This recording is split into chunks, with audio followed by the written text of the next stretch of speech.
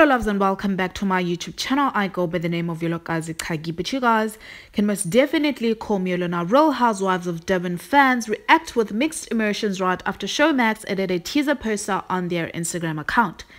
Fans could not hold back their excitement when they noticed reality TV star Thobile Mselegu, who is the wife to polygamist Umusa Mselegu, joined the cast for season 2.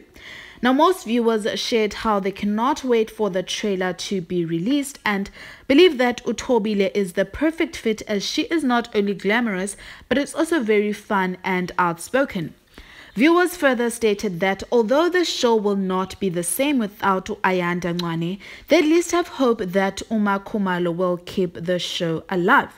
While some viewers stated that Makhumalo already has a lot on her plate and that she has no place on the Real Housewife of Durban as the most loved wife of Uthando Nesthembu. Some even went as far as saying that there will be more quarrels on the Mselegu household because the other wives will feel left out and jealous. However, I must say that the positive feedback outweighed the negative feedback when it came to Thobile. Now, the second new cast member is Londie, who is a singer and a well-known Instagram baddie.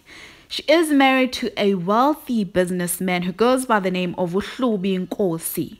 Londie being on the Real Housewives of Durban is exciting. It's very, very exciting, as she will at least get to clear the air about the many reported scandals of umshado wakhe. One very hot scandal is that she allegedly does not want her husband to have a relationship with his out-of-wedlock children.